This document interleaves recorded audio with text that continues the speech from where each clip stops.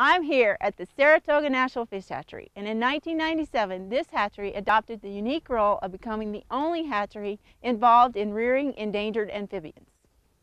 The Wyoming toad is found near Laramie and is considered the most endangered amphibian in North America.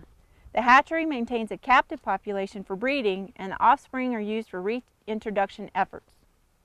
Once, these toads were abundant in the Laramie Basin, but the population drastically declined and they were listed as federally endangered in the 1980s, at which time they were feared extinct. Luckily, a breeding population was discovered on a rancher's land near Laramie, but this population was also in decline. Experts believe that the toad's decline was caused by many factors including pollution, habitat destruction, and disease. Today, through the efforts of this fish hatchery, U.S. Fish and Wildlife Service, Wyoming Game and Fish, and others, the Wyoming toad is on the road to recovery. For the University of Wyoming Cooperative Extension Service, I'm Susan Parker, exploring the nature of Wyoming.